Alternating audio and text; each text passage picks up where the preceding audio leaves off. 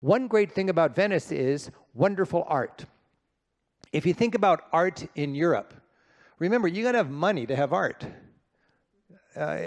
In southern Italy, there was not a lot of money, and there's not a lot of art today. The money was in Venice. The money was in Florence, and that's where your art is 500 years later. I like art in situ rather than in museums. In situ, where it was originally commissioned to be. And Venice has one of the greatest examples of in situ art, and that is the Church of the Frari, the Church of the Brothers.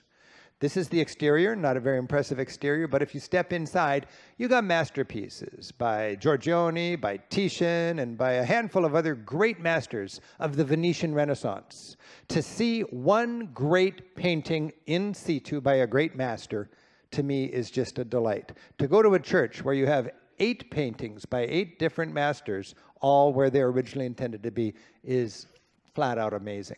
I like it so much that one of the actual tours on my Rick Steves Audio Europe list is of the Frari, just so I can walk you through that and appreciate that.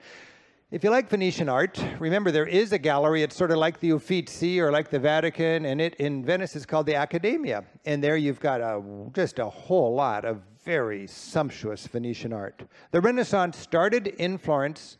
It was brought down to Rome by the Pope. In 1520, when Raphael died, the Renaissance carries on in Venice, funded by the rich merchant class. In Venice, it became the art of wealthy people. And it was art that made wealthy people feel good about their wealth. You can imagine if somebody's filthy rich, they want to have an artist that makes them feel cultured and high class, not crass and materialistic. And I think you get that kind of agenda in the art of Venice.